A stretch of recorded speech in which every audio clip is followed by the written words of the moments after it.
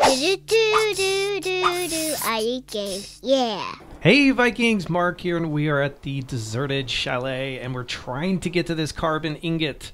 And this ingot is in a locked chest, so we need to find the key. So let me pull up the map here. We can make sure we're all on the same page. We're in this little island here, and to the north of it, there's the carbon ingot. And let's go ahead and go into the chalet real quick. Make sure we all experiencing the same thing, which is a locked chest right here. Yes, the key. Okay, so let me show you where the key is. Let's go ahead and hop through this window. We're gonna head north a bit. Use my bird here so I can show you. You see that big, huge rock?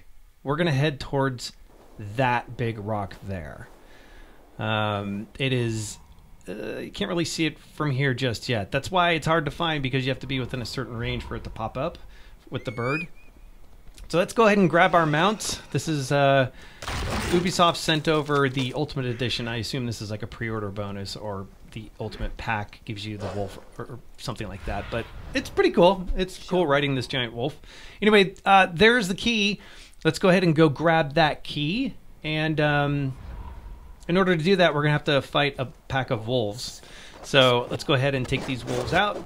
And once you're done battling these wolves, there's a sad letter that you should read. Then come over and go ahead and loop this body, not a body, this skeleton, to grab the key. Once we have the key, we're going to pull our mount, call our mount, and let's go ahead and ride back to the cabin. I'm curious what you guys think of this game so far. Do you love it? Do you think it's strange? Is it a strange departure? Do you like the changes? Do you like the lack of loot? I'm curious what your thoughts are on this. Go ahead and leave a comment. Don't forget to like and subscribe. It does help me out quite a bit. Thanks for checking out my video.